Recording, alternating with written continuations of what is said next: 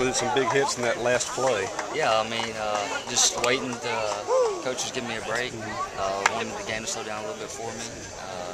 He said, "Be ready," and I was just sitting on the bench ready to go and took advantage of my opportunities. Were you watching that ball as it bounced there? Oh to yeah, I the really did. I didn't know what it hit or where it hit, but hey, we got a sweep, and I'm happy with that. You ever been a part of anything like this?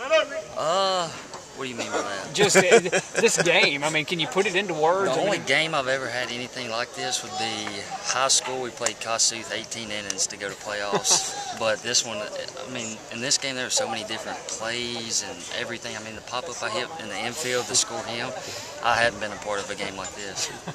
Take us to the home run.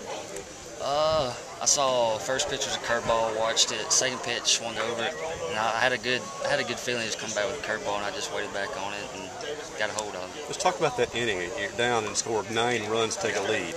I mean, this is a team we're shorthanded already, and we're just tough guys. Every one of us just tough as nails, and I mean, we deserve a win like that. Just to sweep and keep doing like we've been doing.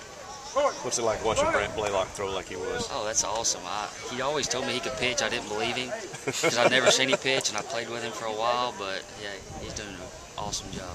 So when the pop-up dropped, I mean, when did you kind of realize the game was still going on?